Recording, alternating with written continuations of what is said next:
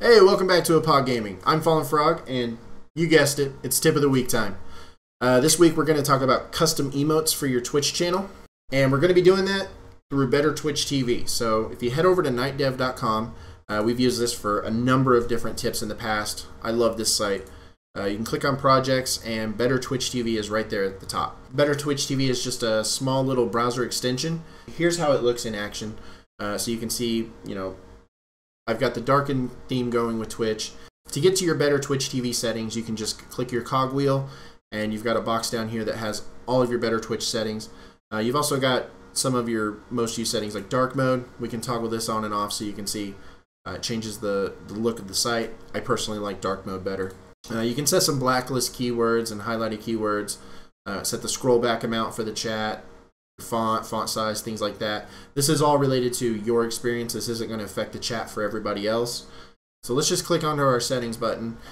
We've got Better Twitch TV, and we've got different settings that we can toggle for our channel. Anonymous chat, alpha chat badges, all kinds of different things. Better Twitch TV emotes, you want to make sure you have these on because we're going to be using Better Twitch TV today. And that's how we're going to be making our emotes. You can also do GIF emotes with them as well. You're welcome to go through here and look at all the different options they have to make your Twitch experience better. We're going to go over to the channel tab though. You can also do Discord integration, channel bots, subscribe to Better Twitch TV Pro if you wanted to. You don't have to have Pro for the emotes, those I will let you guys know. But let's click on the My Emotes tab, and you can see these are the emotes that we have available over on Hauppauge Gaming. And you can also see we've also got the commands for each of the emotes. So I'm going to show you those in action right now. I've actually got them already typed up, so once I hit enter, you'll see, boom, we are showing our emotes there. So not everybody uses Better Twitch TV. One of the things that you can do to ensure more people get to see these emotes is if you're showing your chat on screen, they'll be able to see the emotes that are being displayed to you.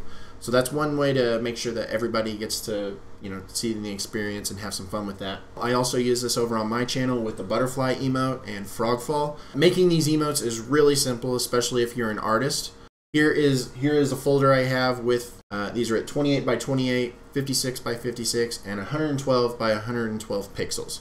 Choose your file right here when you're ready to add it. Your image file, I would suggest a PNG file with a transparent background for the best effect. Your chat code is what you want to type into the chat to display that emote. Justification is just if you need permission to use that image, if it's a copyrighted image or someone else's artwork and you need to, provide that you have permission to use it, you can do that right there. You also need to submit your email address, and then you'll be notified via email if your chat emote was accepted or rejected. Now, I actually submitted this frog logo just a couple of weeks ago, and it was within a matter of hours I was already alerted that it had been approved and it was ready to go. So you don't have to be partnered to have custom emotes for your channel. You can take full advantage of that now. Just download Better Twitch TV. One other thing that you can do to make this a really cool experience for your viewers is incorporating the kappa gen settings that I had showed you guys in a previous tutorial, where you can have emote explosions and you can actually show your emotes on screen. One of the features they have is you can use Better Twitch TV emotes and even allow GIF emotes as well. We've got some settings, so if you want to make that for subscribers only,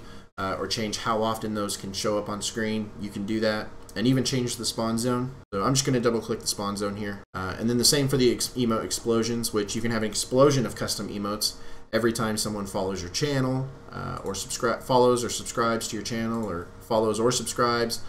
You can change the durations of those as well. So we've got the channel name Hauppauge Gaming set up. Here's the custom URL that you're going to grab and paste into OBS or XSplit. So you can copy that to your clipboard, and then just paste that into a browser source or URL within XSplit or OBS. And then here's the commands, of course, so if you want to see the explosions or custom explosions, you can play with these. But coming back over to the chat, I want you to see what that looks like in action with our Hauppauge Gaming emotes. So I've got Kappa-Gen Emo Explosion Test ready to go. Watch the webcam frame because I have it placed just over, just in the middle of my webcam frame here. So when we hit enter, oh my gosh, all the Hauppauge! Look at that, all the Hauppauge. Really cool.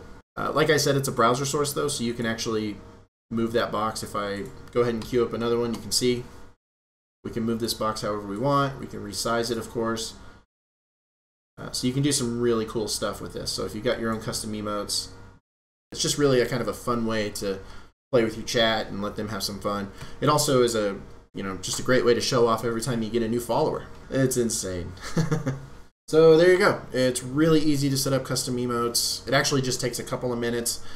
Just make sure you have Better Twitch TV installed. Go into your channel settings and you know, start adding your own images. I would definitely suggest rewarding new followers to follow your channel. The explosion thing is really cool. People get a kick out of it. If you have any questions or comments, though, do feel free to leave those down below. We'll be happy to get back to you. Or message me directly. You can find me at Fallinfrog, you know, over on Twitter or Facebook, whatever. And then, of course, every weekend I'm over at Hauppauge Gaming's Twitch page, streaming games and stuff. So, you know, you can come find me there as well.